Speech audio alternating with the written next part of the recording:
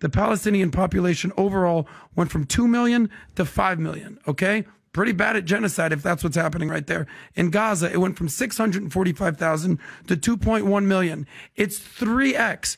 That ain't genocide to me. Do you know why they increased? Because they're having babies like crazy. No. You see, this is how like when you watch data while being uninformed makes you look very stupid. Tell me why. Tell me how the population has gone from 2 million to 5 million. Yeah, because most of the 1.5 extra million didn't come from Gaza. They were pushed away from other parts of Israel. So most of these people, they have increased because of refugees The people who belong to Gaza are 700,000 people.